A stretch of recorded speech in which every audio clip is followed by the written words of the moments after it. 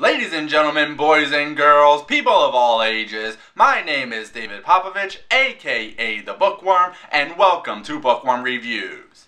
Today, we are concluding Newbery Month, and to end it, I wanted to look at one of the most recent winners that's about finding oneself, friendship, animal rights, and hope, all through the eyes of a gorilla and by the author of the Animorph series. If you are from the 90s, you know that's a big deal. So sit back and relax as we end Newbery Month with the winner of 2013, The One and Only Ivan, by Catherine Applegate. He's a real nowhere man, sitting in his nowhere land, making all his nowhere plans for nobody.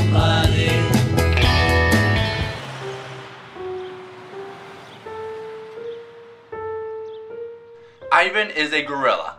It's not as easy as it looks. He's lived at the Exit 8 Big Top Mall and Video Arcade for 9,872 days. Life is pretty simple in his domain with his friends Stella, an elderly elephant, Bob, a stray dog, and Judy, a human child, barely remembering his life in the jungle. Until he meets Ruby, a baby elephant that changes everything Ivan once knew, opening his eyes as he makes a promise to give Ruby and himself a better life. The story of Ivan is about finding oneself. Ivan in the beginning of the book is very content with his life. He lives day by day without much thought about what his life was like in the jungle. He's lived so long with humans that it's the only life he's ever known. My life is flashing lights and pointing fingers and uninvited visitors. Inches away, humans flatten their little hands against the wall of glass that separates us. The glass says, you are this and we are that, and that is how it will always be. Until he meets Ruby, a baby elephant whose family was killed and sold to Mac, the Exit 8 circus owner, to bring in more customers. It is through Ruby that Ivan truly sees what is wrong with the enclosure he's in, making a promise for his old best friend Stella, an elderly elephant with an injured leg that isn't getting any better. I'll give you two guesses what happens to her. I hope you have tissues ready. The promise is simple, but one that at first sounds impossible. You want me to take care of Ruby. Stella nods, a small gesture that makes her wince. If she could have a life that's different from mine. She needs a safe place, Ivan. Not here, I say. At first, Ivan doesn't know how to fulfill his promise until he remembers Stella talking about a zoo, which she explains is a place where humans make amends. It is then that Ivan works day and night, working on a plan to get Ruby and himself to live a better life. The book is actually based on a real gorilla named Ivan that spent almost 3 decades without seeing another of his kind. He would later get rescued and spend the rest of his days in the Atlanta Zoo.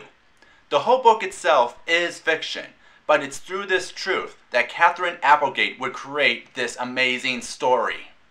This is a simple story, designed with young readers in mind. Newbery book. Which for some people might be a turnoff cause I'm an adult. But the book carries a profound truth that will knock your emotions around like a punching bag, which is one of the biggest reasons I love children's books. The book is a very easy read that you can knock out within an afternoon, no problem. But its message is one that you will think about long after you put it down, along with interesting characters like Mac, while the villain of the book isn't portrayed as the stereotypical bad guy who only cares about the money. He's just a man that's really crappy with taking care of animals. He is by no means good, but he isn't evil incarnate.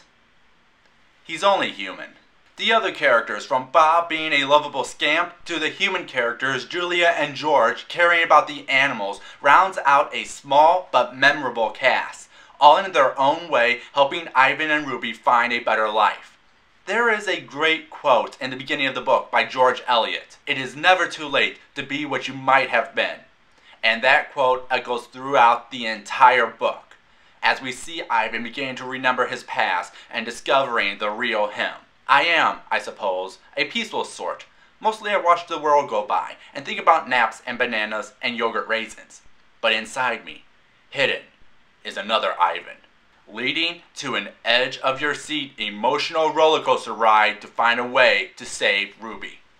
The book is simple, but the one and only Ivan is a great, heartfelt read that will pull on your heartstrings and fill you with joy with how it ends. In the end, this is a great book that you should make the time to read, adult or not. What about you, Internet? What's your opinion about the one and only Ivan?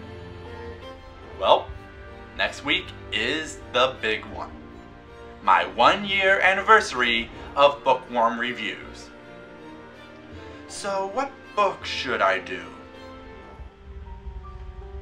Like that's even a question. Till next time, have a nice day.